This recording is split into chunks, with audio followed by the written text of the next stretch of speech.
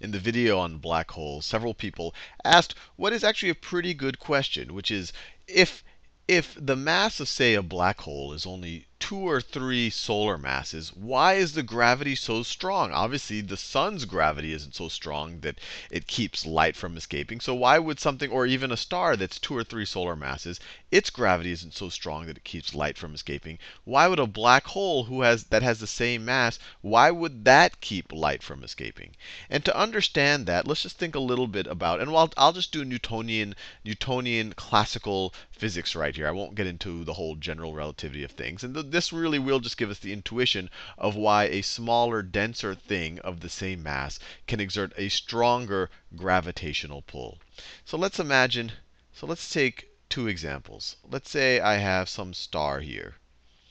Let's say I have some star here that has a mass, let's just call that mass m1. And let's say that its radius, let's just call this r. And let's say that I have some other mass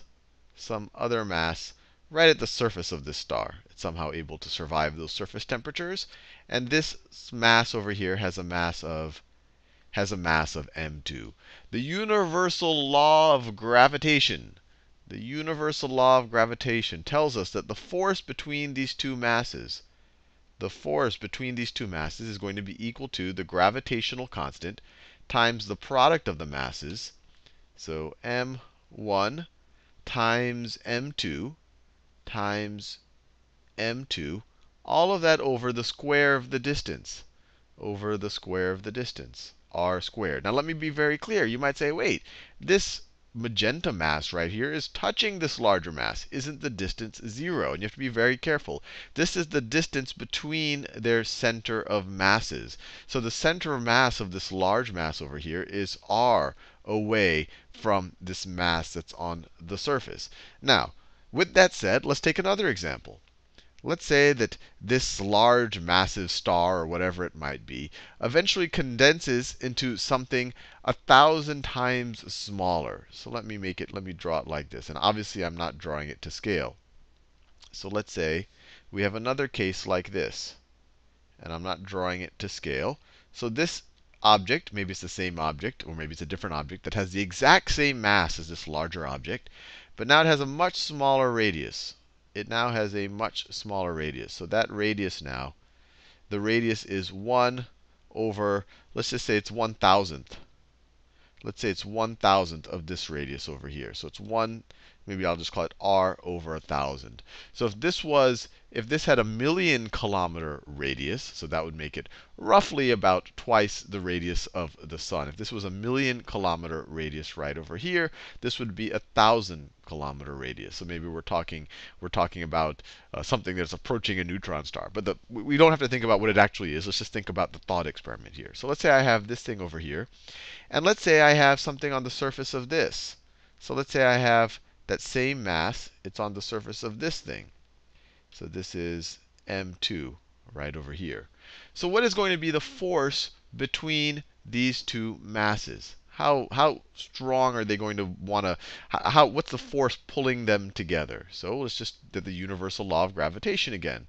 The force, let's just call this force 1, and let's call this force 2. Once again, it's going to be the gravitational constant times the product of their masses. So the big m1 times the smaller mass, m2. All of that over this distance squared, this radius squared. Remember, it's the distance to the center of masses. This center of mass here, we're considering m2 to kind of be just a point mass right over there. So what's the radius squared? It's going to be r over 1,000, r over 1,000 squared. Or if we simplify this, what will this be? This is the same thing and I'll just write it in one color just because it takes less time. Gravitational constant m1, m2 over r squared over 1,000 squared, or over 1,000,000. Over 1,000,000. That's just 1,000 squared.